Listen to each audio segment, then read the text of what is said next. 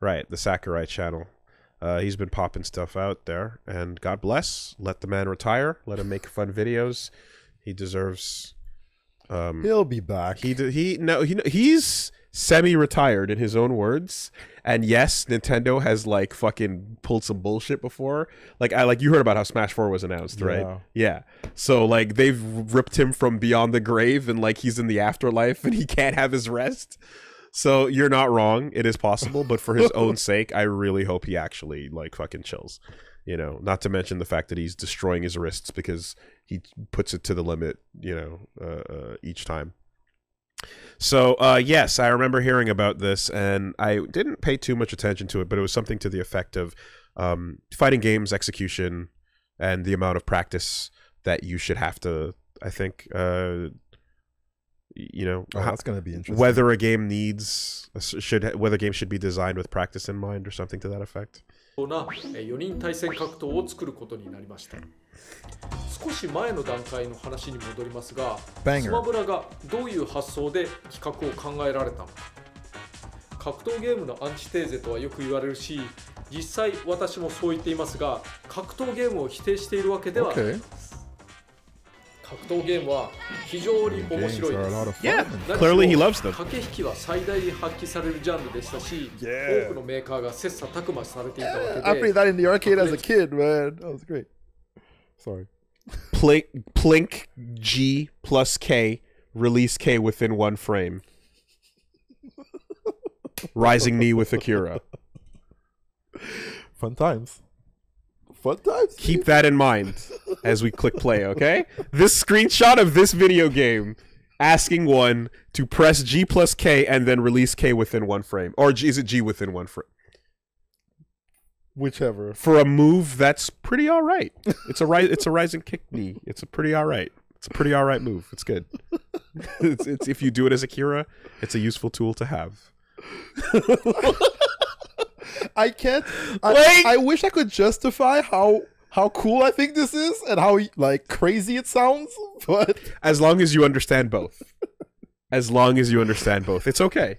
It's totally fine. I'm okay for liking this shit. Yeah, but okay. you get how ridiculous. Absolutely. From a game design perspective, ridiculous. Sure. Yeah. But you know what? Taunch upper. Just as ridiculous. Yeah. There was one, I remember I had a thread on Twitter, not to even fuck it. I had a thread on Twitter where I was answering people's questions about how to do certain moves because they're like, I don't know how to do this move. This input doesn't make sense. Okay. And I was like, oh yeah, so this is kind of how this goes or what this feels like. Obviously, pretzel motions are goofy and, you know, charge flash kick, etc. Summon suffering, you know, and then there was, and like some people started throwing some in there to be smart asses, like, hey Woolie, how do you do this one? You know, but there's one that is like Rio's super desperation move or leader desperation move from KOF 2002 Ultimate Match, and it like I don't think anyone knows. Like I don't think anyone on the planet understands how that move works. It's like the input. And then the result just doesn't occur. Okay. And like I'm curious. Like I've literally never done it. And it looks like a simple input of like a quarter circle and then like a back or something like that. Like it's like a 4 thing input, but like it just I think it's just lying to you. I don't know. You know? Or maybe it's something where like each input needs to be like an exact amount of frames. I see. Or there's something to it that is insanity. And it just doesn't fucking work, you know? But there's a point where that level of like execution to challenge difficulty on that thing is like, this is silly. There's a cutoff point, I think. Okay. You know? And I remember as well talking to the Samurai Showdown devs and them saying like, yeah, like we always basically it's just like I was like, oh, the inputs are difficult like they were back in the day. Old Sam Show games had the kind of like the full, you know, input to AB for the SSMs. Why this time around? And basically it's like, well, we wanted it to be something that people didn't do often. You know, similar for like Galford's like replacement technique with the wood. Before you used to just hit 2 buttons. And now he's like, we wanted people to do it more rarely, so we put a bigger input to it. And it's like, okay, we know that there's a whole bit where you can do a Shoryuken, it takes a little more time than it does when you press one button to do an uppercut. Therefore, a one-button uppercut shouldn't be as good, right, as something that requires you to do an input. Okay. But when you go to the level of this shit where it's like, this is like not unrealistic, but just like nigh impossible level inputs for a reward. Right. You're kind of wondering, like, is it just is it more than a flex? Is there what is it? What's it for? Is it a utility? Is it really a tool? Is it a tool in the belt of the character? Did you design with this move in mind if no one can do it? Yeah, that's fair. Does it if it's a game breaking move but it's impossible to do, should one, how do you work that into the situation, right? So it's an ongoing discussion. I like the fun stuff like Run Stop Fierce with El Fuerte, where it's like, that's busted, but it's so hard to do that we're going to leave it in because you get a little bit of reward if you can do part of it. If you can do the whole thing, you're incredible, you've earned it, you're a god. But it's not going to win the round. Yeah, okay. It's going to just do a really, really, really good combo, That's the balance I kind of like, Or the Dan infinite into like Nerf Murph, where it's like Nerf buff, where it's like instead of letting him do a fireball infinite, we made it so that 1 in 6 fireballs have a chance to do more damage but knock you down. Therefore, you can't get infinited. Fun stuff like that. All right, where are you going, Sakurai? ただコンボについてこれは駆け引きではないと思っていました。最初のヒットからうまく攻撃をつなげられるかという遊びの中には対戦相手のテクニックの介在というのはありません。Okay. コンボ重視のゲームが増え、駆け引き要素などは下がっていく。わからない人や初心者にはなおさら見ているだけの、やられているだけの状況が増えてしまう。Okay. 結果が操作により決まりきることではなく、もっと差し合いやアドリブ性みたいなものを求めることはできないかなと考えました。結果として蓄積ダメージシステムが生まれました。相手のリアクションが毎回異なる。画面外に飛び出したらダメージがどうあっても負け。Right. これはいけるのではないかな。Multiple interactions in neutral to eventually win. ゲームを考えたのは1996年ですが、この頃は格闘ゲームのコマンド入力がやたらと複雑化していた時でもありました。That's the thing. Like, pause it.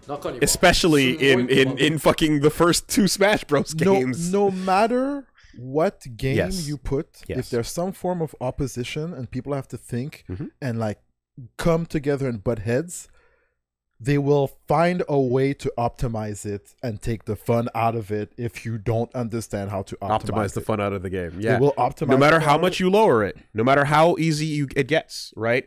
Like Rising Thunder is a super fun game.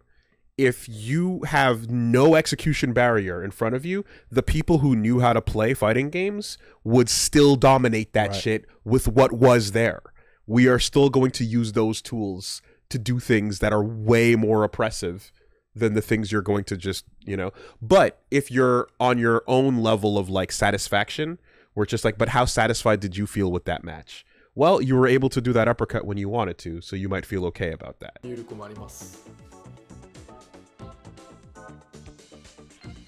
そこでパッドの方向プラスボタンでシンプルに直感的に操作できるものを目指しました。That was good. なお、スマッシュ入力、つまり弾きという概念が生まれています。素早く倒すとより強く攻撃したり、That was really, really smart the way he did the game, You can pick it up, you hold in that direction towards the opponent, it's going to do an attack towards the opponent. It makes sense, it's easy to pick up. I still do not like how you stop facing your opponent because it's more of a platformer than a fighter. Okay, yeah. Right? That part of it is something that is it's just a design preference. I don't like that. And, not everything is going to be like the immediacy of a fucking big 3D fighter, where you're right in each other's face all the time. But like, I know you can like have this, like you could have the option to switch it on for like Ryu and shit, where he turns to face like Street Fighter or something like that. Wasn't there like a play enough? Okay, there was something to Ryu when he came out where they can make it so that he turns around like Street Fighter or whatever. But just in general, it was a like you know, something where I was like, I'd rather continue to face the opponent, like in that way. But being completely loose means you can do more things, right? I understand that, like, from a you know, player expression point of view, more options is better. に目が行きがちですが、私は入力が完成する時間に目をつけました。なお、スマブラといえば、任天堂のさまざまなキャラクターが出ることが売りの一つですが、これは企画書上には書いておらず、後から交渉することになります。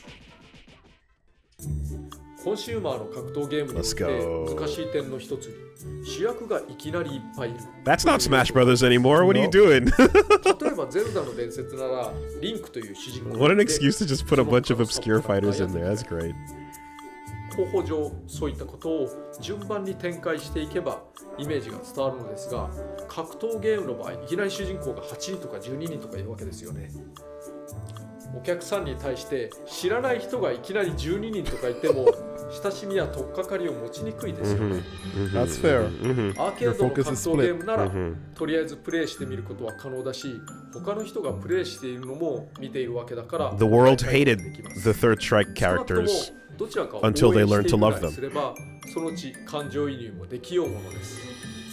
だけど何にも知らない、新入生キャラクターがいきなりずらっと並んでる状況。They become beloved with time, but that initial thing, that initial moment, you know.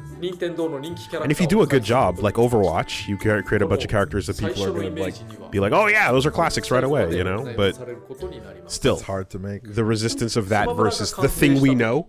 You cannot deny the appeal of the thing we know.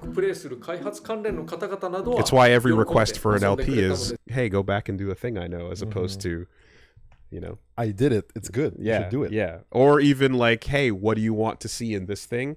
The answer is never new characters. It's always the thing I know. It's the nature of how. Character. Yeah, for sure. 任天堂のキャラクターが殴り合いなんてとんでもないと拒否反応を起こされたものです。まあ遊んでないうちからですけどね。Biff! また従来の格闘ゲームが頭に染みついている人にも、浸透が難しかったです。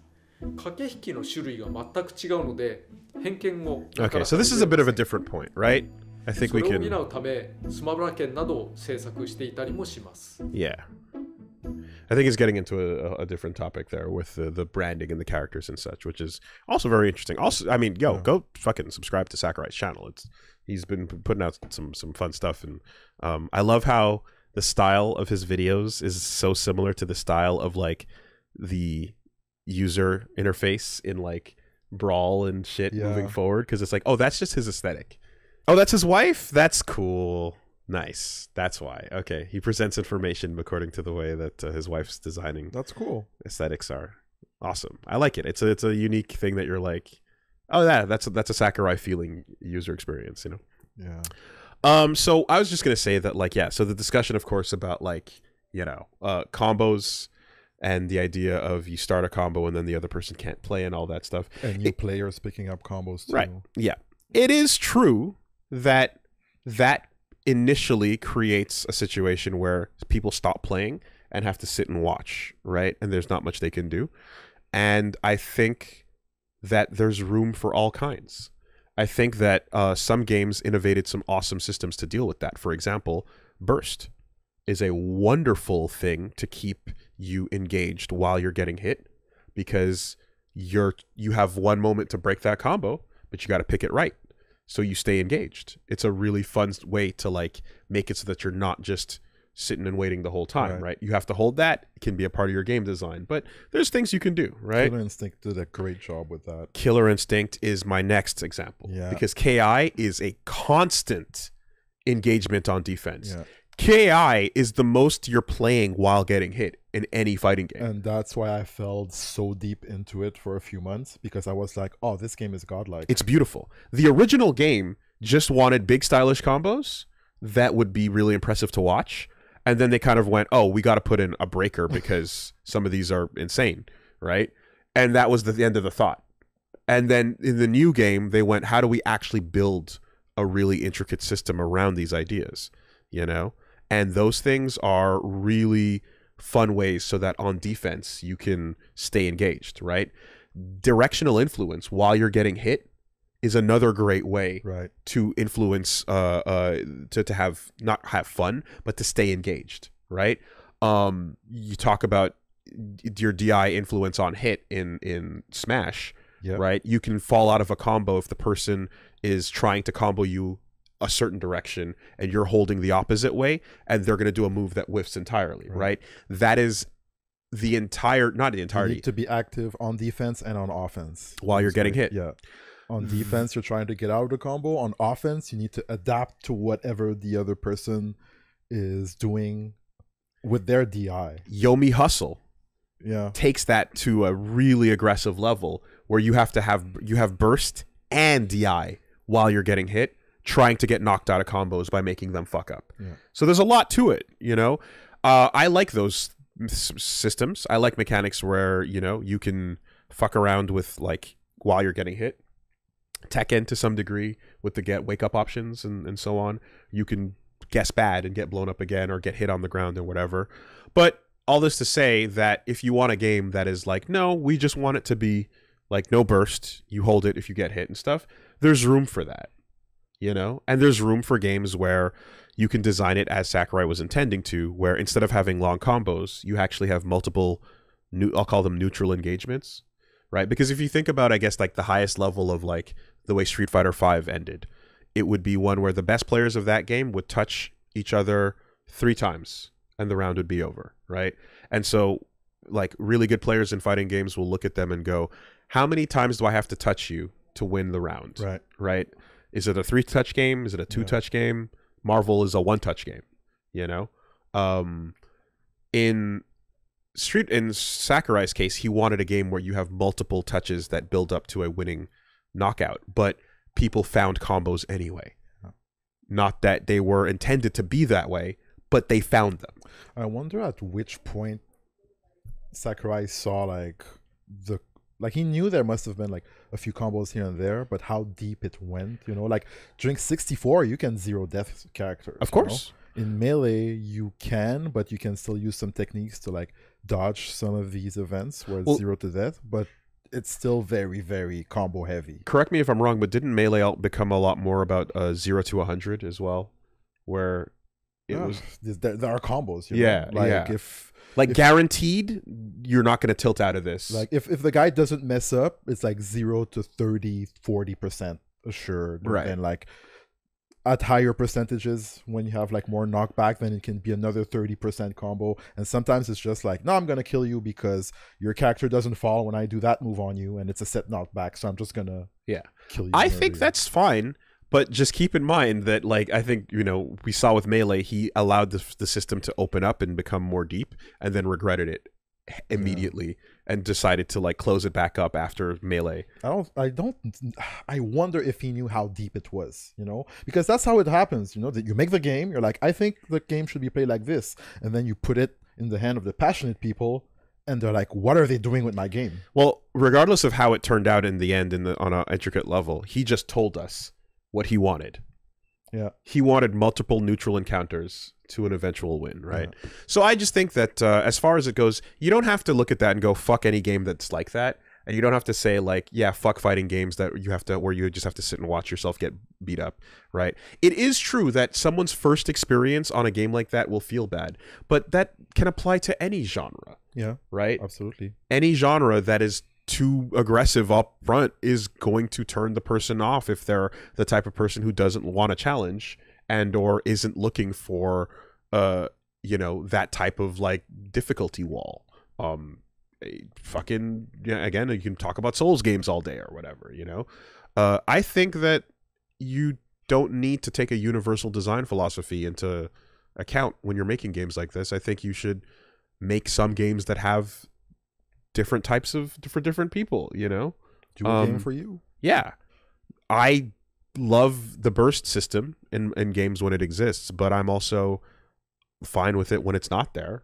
And like if the game is fun and you can work with other tools around what's going on, you know, then I don't mind. If there's something that lets me like do something evasive on block, you know, then sure, I don't have a burst. Or, you know, CVS where you've got a 6 different grooves to pick from with your defense. So you want to dodge? Do you want to roll? wild, crazy fucking shit, you know, like, yeah. So I don't know. There's no one right winning answer on that is like the definitive best way to go about it in the end.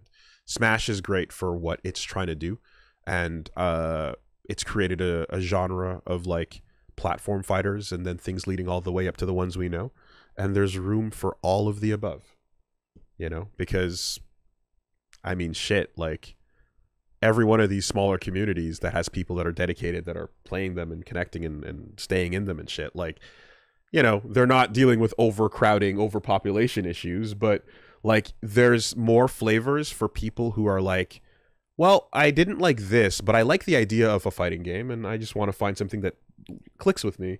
Like they will click on certain things that are just like, oh yeah, there's something about Skullgirls in particular that I really love, you know, or there's something about whatever, Dead or Alive in particular that I really, really like, you know, and that stuff is like worth continuing to exist. I'd say that like it's worth pointing out that Sakurai wanted to make a game that could look like this, and yet like on the screen we see like he's trying to give information to people so that they can actually enjoy the game.